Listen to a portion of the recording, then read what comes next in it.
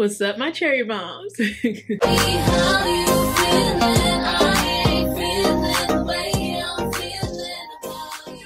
On today's video, we're going to be diving into some of the most asked questions.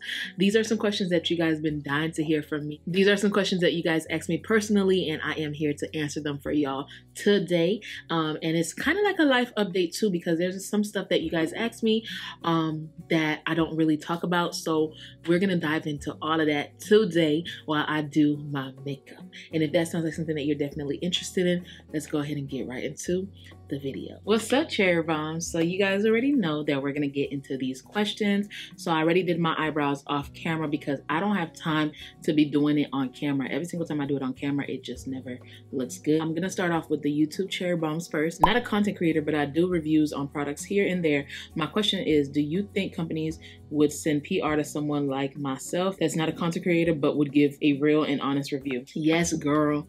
Companies will send it to you. You do not have to be a huge content creator. For people that's beginning, I would say sign up with Influencer, because Influencer or Influencer is an app, and you sign up, you put in all your credentials and everything like that, and you do reviews like that, and then they will send you emails and send out products for free. Some people don't even post content online and they get free products from Influencer. So I will definitely tell you, yes, you can do that if you are an influencer. You just have to know the right places to do it. So if you sign up for Influencer, I'll put information down in the description box below for you. Go ahead and do that, and you could do reviews without physically having to post. Now, some, yes, they do ask for posting, but before they even send it to you, they're gonna ask you if you're comfortable posting. So I hope that answered your question, girl. What things do you feel content creators should keep private to protect their peace of mind? Okay, so for example, I do not mind if people talk crap about my husband because I know who my husband is and I know how he is and I know the stuff are not true, so that's not gonna faze me.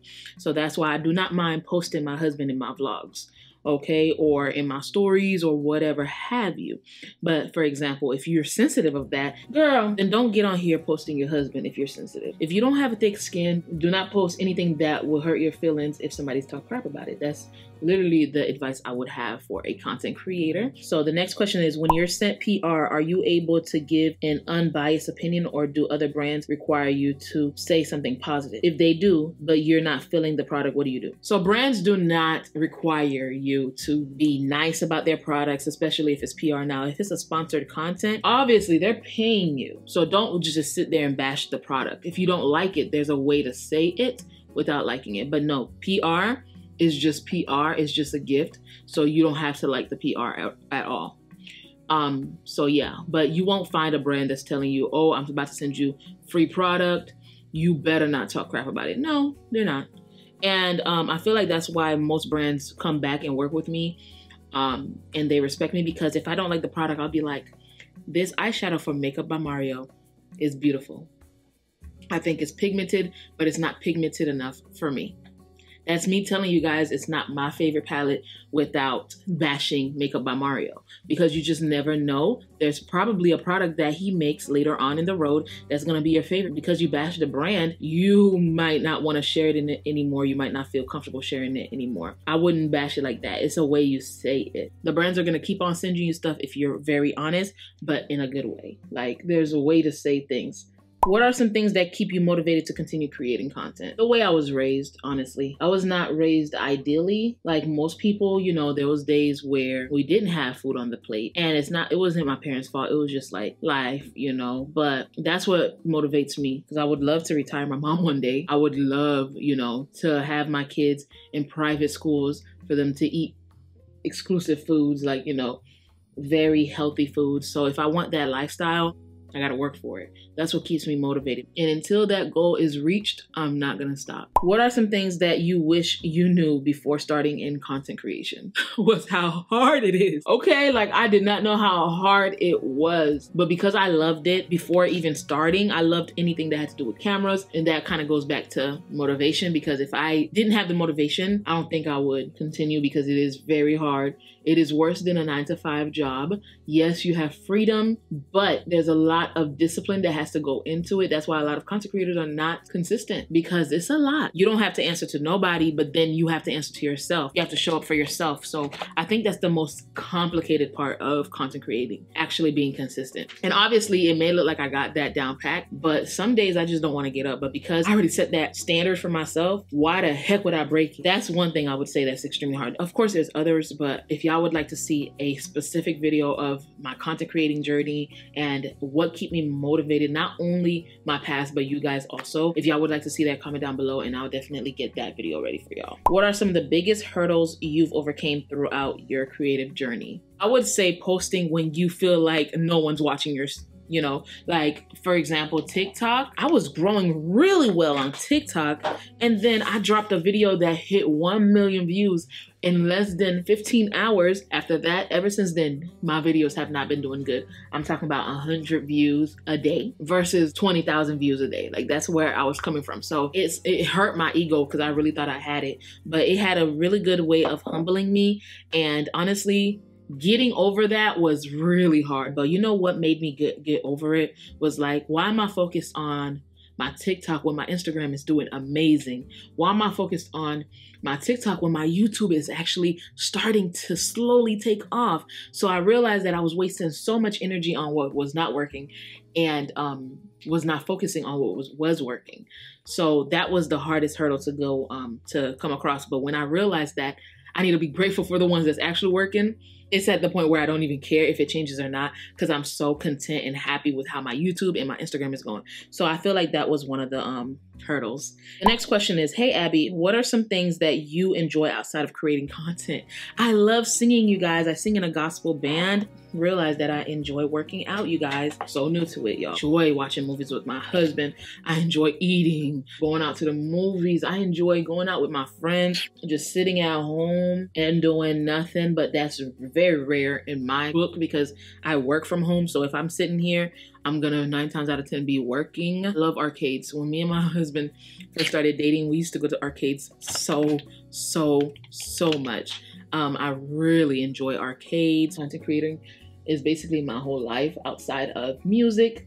I really enjoy music. That's how I met my husband. So yeah, hopefully I can start doing other stuff, like as far as when it comes to working out, I can enjoy like Pilates and stuff like that. Hopefully I can add that, but I heard Pilates is so hard. What is your ideal location to live long-term? Florida? I don't know. Even though it's not a content creating state, I really enjoy living here. You guys, there's so much to do. But like if I can choose, I would live in Miami for at least 1 year in a sky-high or a sky-rise apartment or a condo or a penthouse with my husband, and we just eat out every day, okay? That's like my ideal thing. I have my mirror here, so just in case you guys see me going in and out. But that's my ideal place. But outside of that, after the year, I would love to buy a house in this area called Winter Park, Florida, or in Windermere. Not too much Windermere because it's right by Disney, and I feel like traffic and stuff like that would be crazy. But I would love to live in like Winter Garden or Winter Park, Florida. So yeah, Florida is my ideal place. I don't see me moving anywhere else. What does your content creation schedule look like on a weekly basis? Also, what is the worst and the best part of being a full-time content creator? Love that question. My schedule kind of looks like this. I wake up, I create content, go to sleep. Oh child, somebody was at the door. But anywho, that was UPS. UPS knows my address by heart now because being part of the Sephora squad, the PR goes crazy. But yeah, I don't have a schedule yet. I just create content. The only thing that I do have a schedule for is my posting days.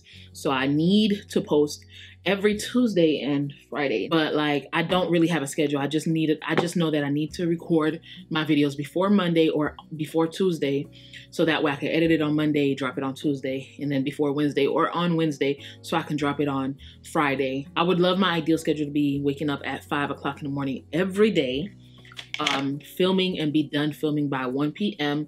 and doing all my content by 1 p.m. And as far as the best thing about content creating, is the fact that you are your own boss when you're a full-time content creator, but then at the same time, you have to have some type of discipline, because this month you can make, this is not what I'm making, but I'm just giving you an example of what I've heard from other content creators. For example, I know some content creators that be making $30,000 in 1 month, and then next month they make $3,000. So there comes a lot of discipline and a lot of self-control. So obviously you're gonna see $20,000 or $30,000 deposited in your account. What you're gonna do naturally? Probably go to Louis Vuitton and buy you like 3-4 bags, go on trips, go on a shopping spree. But then next month, you know, you only make $3,000. You know, like, so your bills are like $5,000 for the month though. So what are you gonna do? You know, there's discipline. That's the only thing. If nothing's really consistent, that's the only thing that I feel like is the worst part about it. But once you get that in a balance, you'll be good. Because me, if I get, for example, and I'm not telling y'all what I get, but let's say if I get $1,000 today, I'm gonna make that $1,000 stretch till next month at the same date. So that way, you know, I don't depend on just paycheck by paycheck. Because the reason why I started this is to not live paycheck by paycheck. I feel like that's probably like the worst part about it. The best part, baby, I don't know if I said it already, but I'm gonna say it again, is not having to answer to nobody. It's always being there when there's events. Like if, for example, if you have kids, you make your own schedule. And with me having management now, they just made my life so much easier when it comes to like doing the pitches and stuff like that. And I haven't had management for that long. So think about it, y'all. I was content creating and I was doing the business side of everything at the same time. So it's not easy, but I feel like once you get a hang of it, you will be able to do it. So I hope that answered the question. Hi, Abby. Thanks for your content. It's so refreshing and very helpful for perfume lovers like me. Thank you so much. My question is, when and why did you decide to do content creation full time? I would like to start the content creation road too, but I'm scared. Girl, pick up that camera and start like yesterday, okay? When did I decide to become a content creator?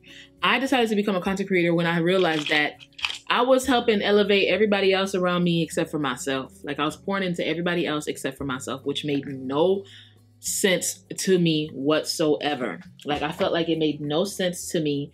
I felt like I was sitting here, you know, just looking at day by day, watching all my friends graduate, watching all my friends get married.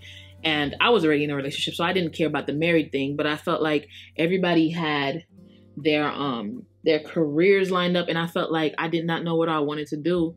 And obviously, of course, my upbringing didn't give me the opportunity to just go off to college. It was either, you know, you work for what you have, you work to eat, or, you know, you don't eat and go to school or whatever. That was like my situation at the time. So when I felt stuck and I felt like I had to do something.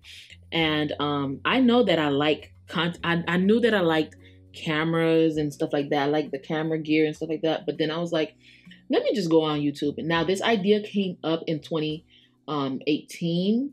And I told my friend, and I was like, girl, I'm going to do YouTube, but I don't know what I'm going to do. She was like, yeah, what would you do on YouTube? Like, because at that time, my makeup was not all that. I was not really too good on makeup. I was a shy person. I'm still shy. And I didn't like to talk. So most people, when I told them I was going to start YouTube, they were like, what were you going to do on YouTube? Because your personality is definitely like up there, but you're very shy. So that stopped me from starting. Not my friends stopping me, but me stopping myself, because I was very extremely shy. But I had to realize when I got tired of, you know, just watching everybody's life going well, and I know you're not supposed to compare yourself, but when you're in a rut and when you're stuck and you see that your life is passing you by, you start comparing. So I started to compare, and I was like telling my husband, let's get on YouTube. So we got on YouTube. It was supposed to be a couples channel. And I realized after the first video and after learning how to edit the first video, I got such of a rush and a high from that I did not want to stop recording. I realized that I wanted to continue recording every day, every second. Like I was done recording and I was ready for the next video. That's how I seen it. And ever since then, that's where it started. Going full-time, that was the goal. But I honestly did not choose the day for me to go full-time. God chose that. Because if it was up to me, I would have never been full-time. And let me tell y'all why. I became full-time in March 2022. And I didn't announce that I was full-time because I was shocked. I had a job for a year working from home. I was working at a bank, and I was on their credit card department for the Apple card. And I loved my job. I was very comfortable. I was one of the I was one of the girls that was doing the damn thing. Okay. That means my scores was good and I was good.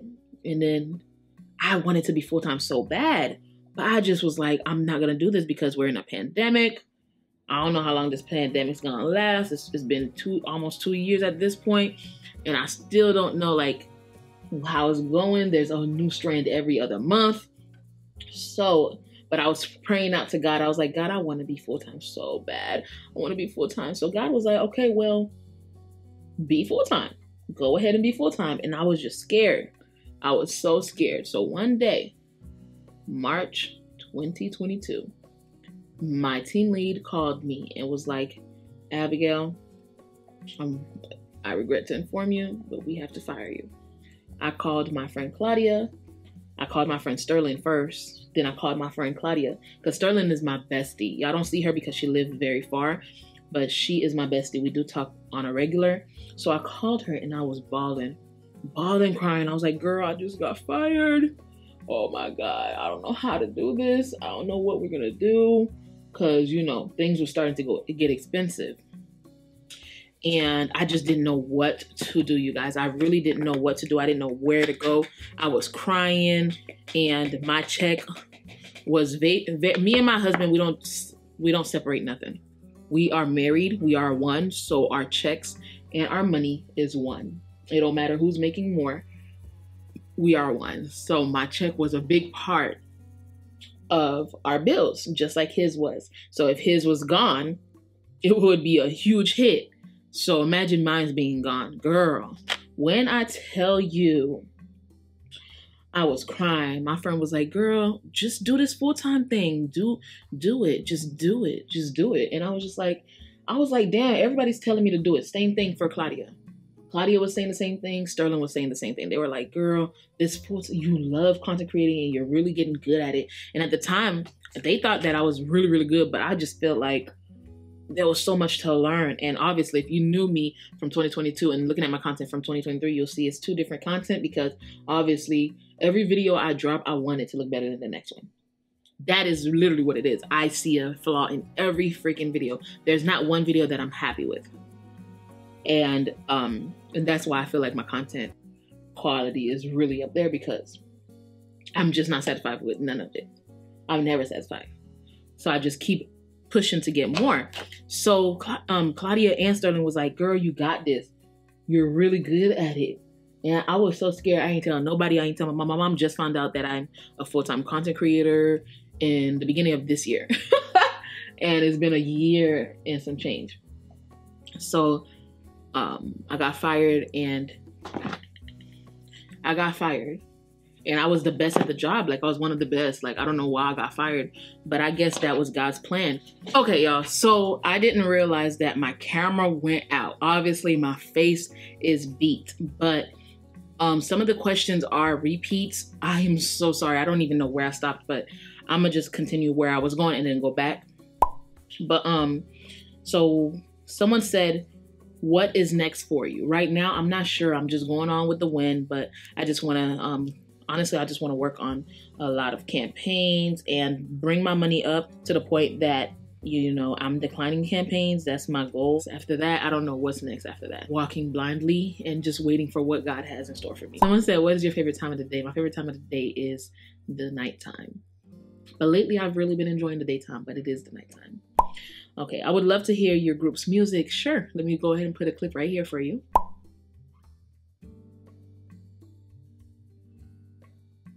The next person said, how have you been feeling with all the great things happening? I've been feeling so, I'm not going to say overwhelmed because I don't feel overwhelmed because I feel like I worked for this and I'm enjoying it, but I feel so happy. I feel so full of joy, and I feel like God has finally answered my prayers because I felt like he wasn't listening to me. And I feel like the moment I started to put him first, everything has been aligning. So honestly, you guys, I was listening to this podcast and someone said, when you go your way and you go God's way, you realize that going God's way, things come faster versus going your way, because your way, you will get to it, but you will go through so much obstacles. And she's not saying that you won't go through obstacles when you're going with God's way, because yeah, the road is not easy, but you could have avoided half of that going God's way. So, and I'm a living testimony for that. I realized that going God's way sometimes is not sometimes, all the time is way better. So the moment I started putting God first, things started to align. The next question is, what are your goals in the upcoming years? I plan on buying a house. I plan on having a kid. I plan on traveling a lot, and obviously, you know, opening up a few businesses.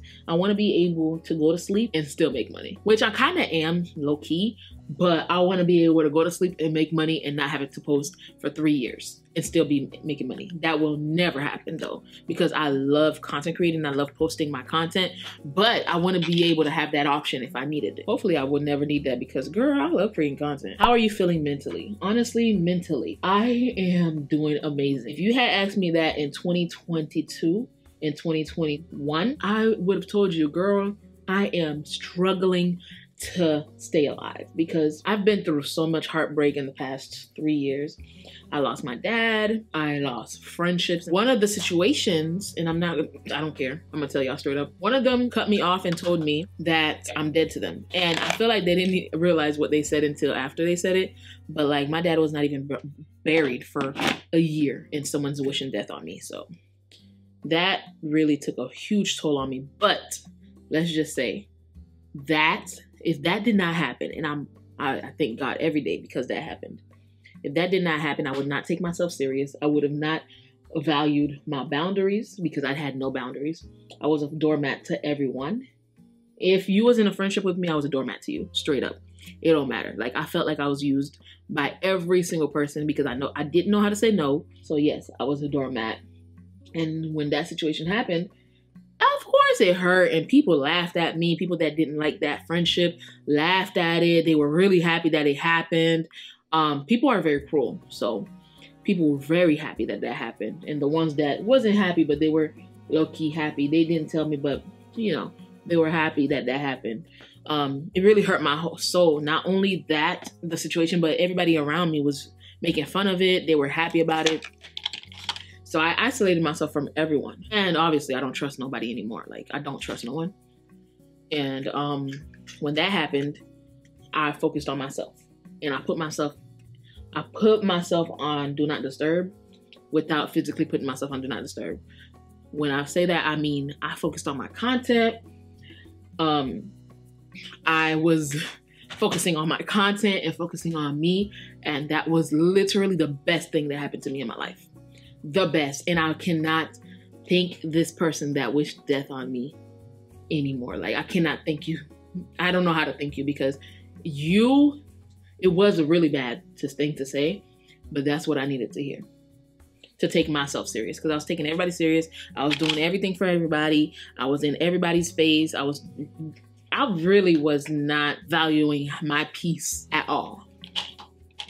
And I didn't know how to say yes. I didn't know how to say no. And the moment that happened, it was the best thing that could have ever happened to me. So obviously I could never talk to that person again, because I'm not going to talk to someone that's going to wish death on me for something that I don't even know. Like, it was really, I'm still in the dark about this whole situation.